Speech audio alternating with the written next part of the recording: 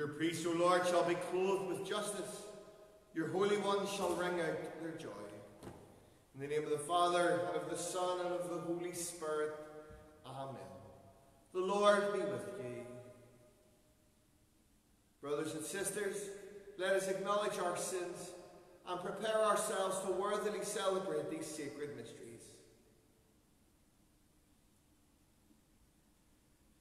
I confess to Almighty God and to you, my brothers and sisters, that I have greatly sinned in my thoughts and in my words, in what I have done and in what I have failed to do, through my most grievous fault. Therefore I ask the Blessed Mary, ever Virgin, all the angels and saints, and you, my brothers and sisters, to pray for me to the Lord our God. May Almighty God have mercy on us, may he forgive us our sins, and bring us to everlasting life. Lord, have mercy. Christ, have mercy. Lord, have mercy. Let us pray.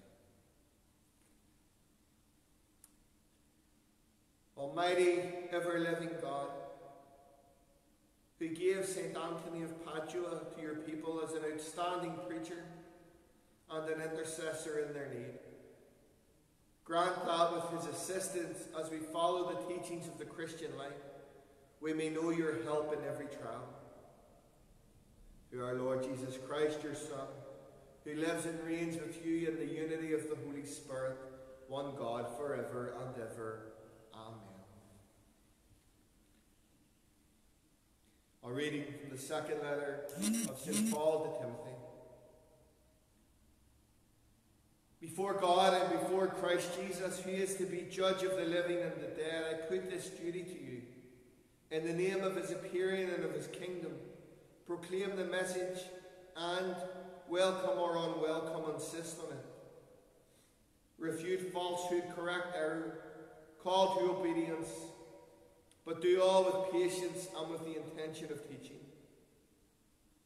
The time is sure to come when, far from being content with sound teaching, people will be avid for the latest novelty and collect themselves a whole series of teachers according to their own tastes. And then, instead of listening to the truth, they will turn to myths. Be careful always to choose the right course. Be brave under trials. Make the preaching of the good news your life's work in thoroughgoing service. As for me, my life has already been poured away as a libation, and the time has come for me to be gone. I have fought the good fight to the end. I have run the race. I have kept the faith. All there is to come now is the crown of righteousness reserved for me, which the Lord, the righteous judge, will give me on that day. And not only to me, but to all those who long for his appearing. The word of the Lord. Thanks be to God. My lips will tell of your justice, O Lord. My lips will tell of your justice, O Lord. My lips are filled with your praise, with your glory all the day long. Do not reject me now that I am old. When my strength fails, do not forsake me. My lips will tell of your justice, O Lord. But as for me, I will always hope and praise you more and more. My lips will tell of your justice, and day by day of your help, though I can never tell it all. My lips will tell of your justice, O Lord. I will declare the Lord's mighty deeds, proclaiming your justice, yours alone.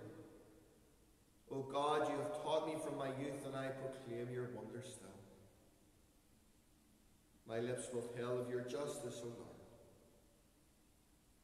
So I will give thanks on the lyre to your love, for your faithful love, my God. To you I will sing with the harp, to you, the Holy One of Israel. My lips will tell of your justice, O Lord. Alleluia, alleluia. Blessed are those who, with a noble and generous heart, take the word of God to themselves and yield a harvest through their perseverance. Alleluia.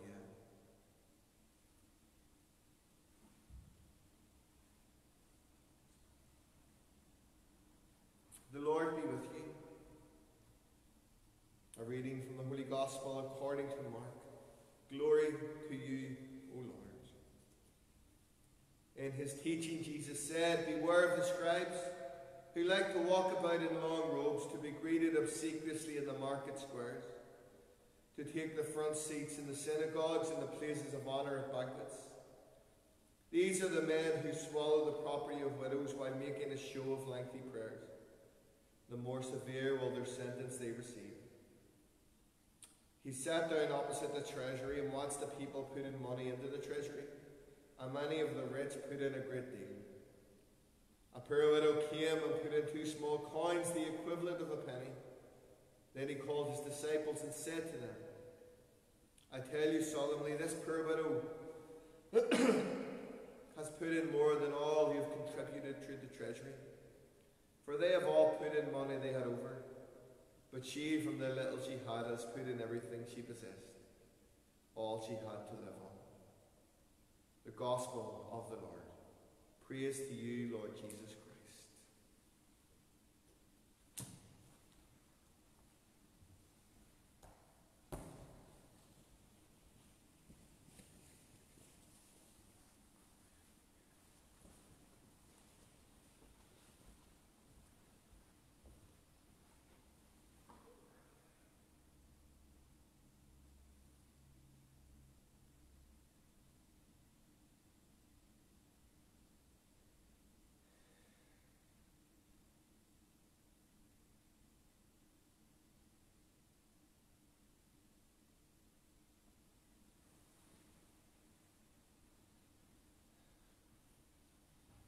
Brothers and sisters, we give thanks today for this Mass. I give thanks for the privilege it is to be here. Yesterday I celebrated my 4th anniversary of ordination to the priesthood. Not quite as impressive as 40 years with Father Emerson, but we all start somewhere, right? And so this day, 4 years ago, I was just waking up in my parents' house, a priest of Jesus Christ. A surreal feeling and unsure of that I was even going to be here in Antrim or where I was going to be. But the overwhelming sense of the goodness of God and the peace and the reality of following the plan that God had for me. And so 4 years later, I still give thanks for that, and I give thanks today for the gift of the priesthood. We can pray especially for more priests, more men after the heart of the Father.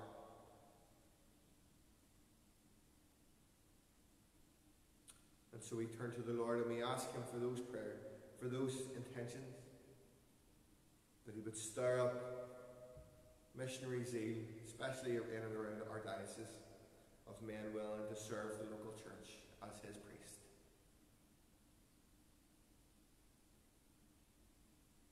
St. Antony of Padua, pray for us.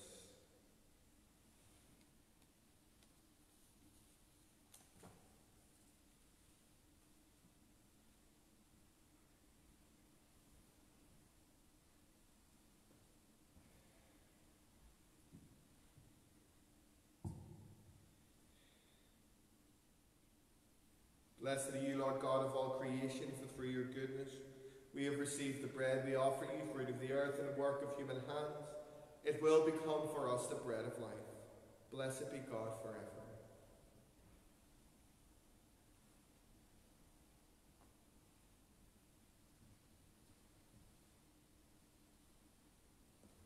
The mystery of this water and wine, may we come to share the divinity of Christ and the self to share in our humanity. Blessed are you, Lord God of all creation, for through your goodness we have received the wine. We offer you fruit of the vine and work of human hands. It will become our spiritual drink. Blessed be God forever.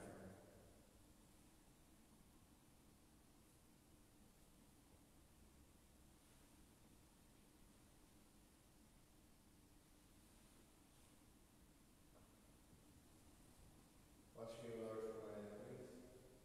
Cleanse me from all sin. Pray, brothers and sisters, that my sacrifice and yours may be acceptable to God the Almighty Father. Receive, O Lord, we pray, the offerings placed on your altar in commemoration of St. Antony of Padua, so that as you brought him glory, you may, through these sacred mysteries, grant to us your pardon, through Christ our Lord. Amen. The Lord be with you. Lift up your hearts. Let us give thanks to the Lord our God. It is truly right and just, our duty and our salvation, always and everywhere to give you thanks, Father most holy, through your beloved Son Jesus Christ, your Word, through whom you made all things, whom you sent as our Saviour and Redeemer, incarnate by the Holy Spirit and born of the Virgin, fulfilling your will and gaining for you a holy people. He stretched out his hands as he endured his passion, so as to break the bonds of death and manifest the resurrection. And so with the angels and all the saints we declare your glory, as with one voice we acclaim. Holy, holy, holy, Lord God of hosts, heaven and earth are full of your glory. Hosanna in the highest. Blessed is he who comes in the name of the Lord. Hosanna in the highest. You are indeed holy, O Lord, the fount of all holiness. Make holy therefore these gifts, we pray, by sending down your Spirit upon them like the dewfall, so that they may become for us the body and blood of our Lord Jesus Christ. The time he was betrayed and entered willingly into his passion, he took bread and giving thanks broke it and gave it to his disciples, saying, Take this, all of you, and eat of it, for this is my body, which will be given up for you.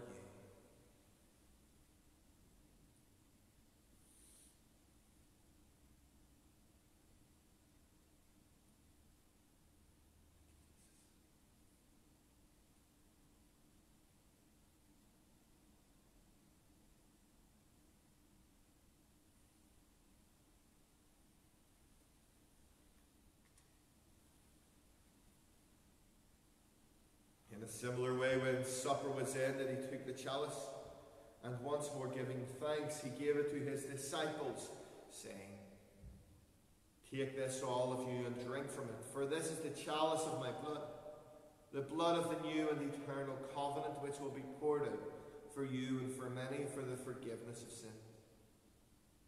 Do this in memory of me.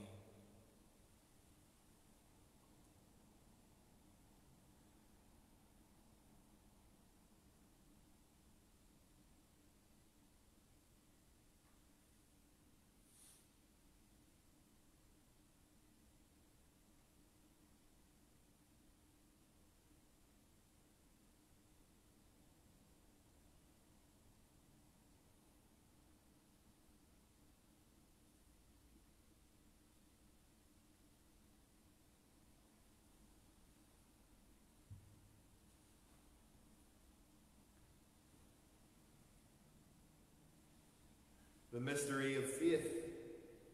When we eat this bread and drink this cup, we proclaim your death, O Lord, until you come again.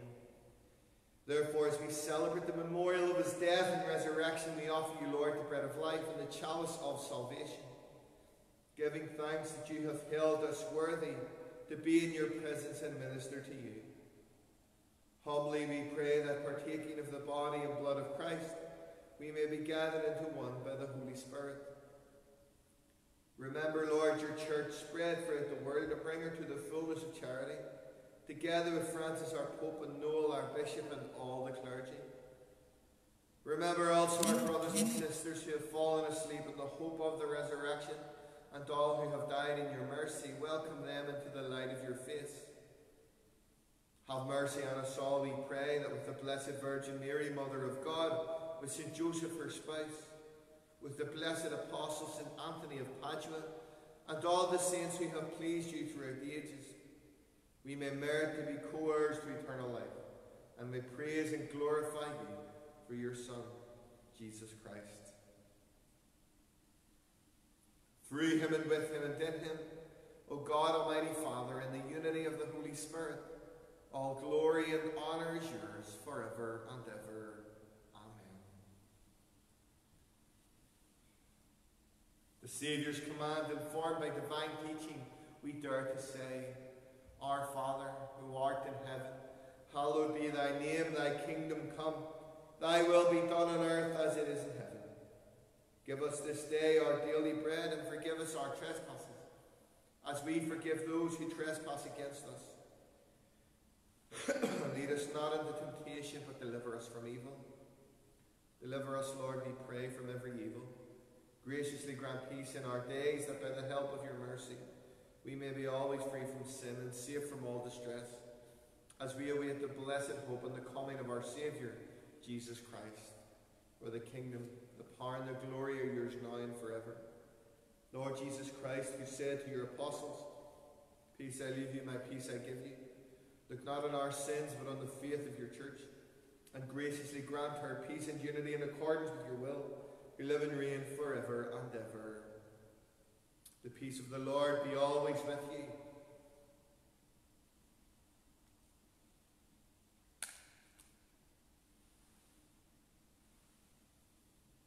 May this mingling of the body and blood of our Lord Jesus Christ bring eternal life to us who receive it. Lamb of God, you take away the sins of the world, have mercy on us. Lamb of God, you take away the sins of the world, have mercy on us.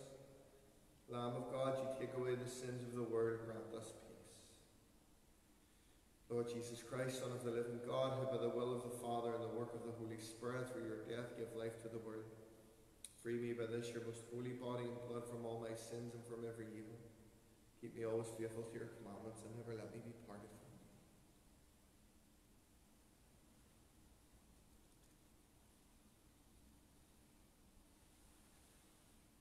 Behold the Lamb of God. Behold him who takes away the sin of the world. Blessed are those who are called to the supper of the Lamb. Lord, I am not worthy that you should enter under my roof, but only say the word, and my soul shall be healed. Body of Christ, keep me safe.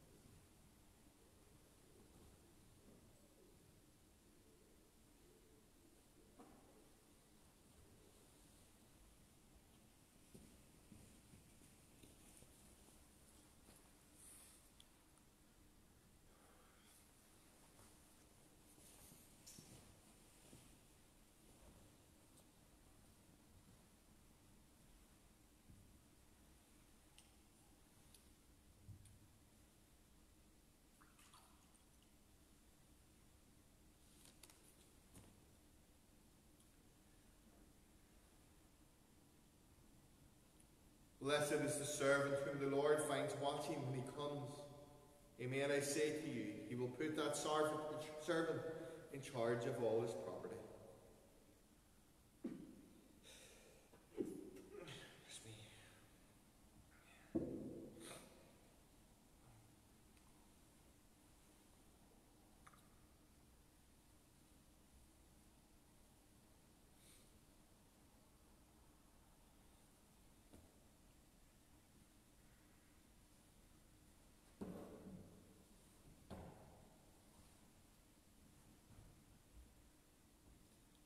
Let us pray.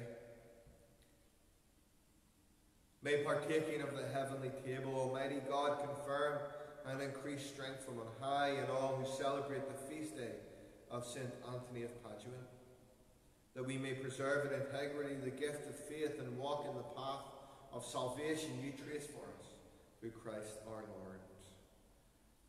Holy Michael, the archangel, defend us in the hour of battle. Be thou our safeguard against the wickedness and snares of the devil. May God restrain him, we humbly pray, and thou, Prince of the heavenly host, by the power of God, thrust down to hell Satan, and with him all the evil spirits who wander through the world, seeking the ruin of souls. Amen. The Lord be with you. May Almighty God bless you, the Father, the Son, and Holy Spirit. Amen. Our Mass is ended. Go in peace. Thanks